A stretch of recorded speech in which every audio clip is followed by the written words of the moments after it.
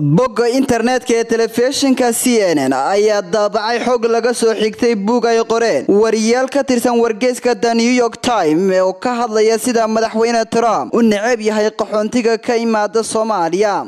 Sida lagu sheegay qoraalka CNN bilihii ugu horeeyay ee xukunka madaxweyne Trump ayaa madaxweynuhu waxa uu online doc oo xilligaasi ahayd kusimaha arrimaha ammaanka gudaha weydiiyay sababta ay mamnuuci leedahay qaxoontiga ka imanaya Soomaaliya. xogta ku saabsan arintani ayaa lagu daabacay buug ciwaan looga dhigay colaadda xuduudda waxaana buugani lagu muujiyay aragtida madaxweyne Trump ee ku dadka ka soo jeeda Soomaaliya kuwaasi oo arkay inay halis ku yihiin Mareykanka. Dhamaadkii bishii Janaayo ee sanadkii 2017 ayuu madaxweyne Trump xayiraad ku soo rogay ajaanibta ka imanaysa 8 wadan oo ay Soomaaliya ku jirto kadib Amar madaxweyne oo soo saaray. Sida lagu xusay buugaasi madaxweyne Trump iyo Stephen Miller ayaa muuqda in si gaar ah ay u neceb yihiin Soomaalida waxayna Soomaalida tusaale u soo qaadan jireen markasta oo ay doonayaan inay muujiyaan halista dadka qaxoontiga ah ay ku keeni karaan Mareykanka. CNN ayaa iibsatay nuqul ka mid ah buugaasi loogu magac daray colaadda xuduudda oo ay qoreen Joel Herschel iyo Master Davis Mitchell oo ka wada tirsan wargeyska The New York Times ka hor intaan rasmiyan loo daabicin bishii Oktoobar ee sanadkii 2017 usbuuciyo kadib markii madaxweyne Trump uu arintaasi Soomaaliya kala hadlay.